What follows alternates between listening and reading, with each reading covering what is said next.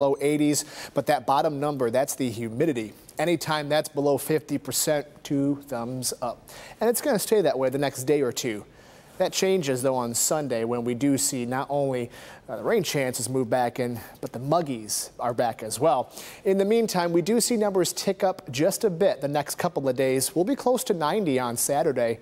That's above average. Average high on Saturday is 82 degrees. But notice what happens early next week. Cooler and drier air moves in on Monday. Highs will only be in the upper 70s. The good news, though, with that dry air coming in early next week, things are looking pretty good for the fireworks. We'll have more on that in just a bit. High pressure in command giving way to clear skies. The rain down in the plains, we're going to miss out on that. In fact, we're going to miss out on a couple of complex of showers and thunderstorms the next couple of days.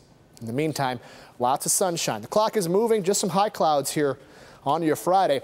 We'll see a few more clouds on Saturday, but still waking up with lots of sunshine. It's not until later in the evening on Saturday that we start to see clouds really push in. Even then, though, by 11 p.m., we're still dry. So Saturday, a good day to be out by the pool, by the beach, on the water. Overnight into early Sunday, this is when some rain starts to move in. Now, I think this model is underdoing it just a bit, but we will have rain chances return early Sunday.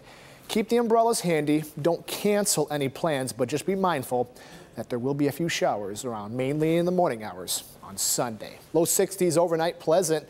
If you're okay with it, open up the windows, let some fresh air in. 86 tomorrow, lots of sunshine, so a touch warmer than today. But again, the humidity is still down, so it feels very nice. Saturday, a touch hotter. There's that rain, mainly in the morning on Sunday. But again, some models have a few showers sticking around in the afternoon. Monday looking good for the fireworks.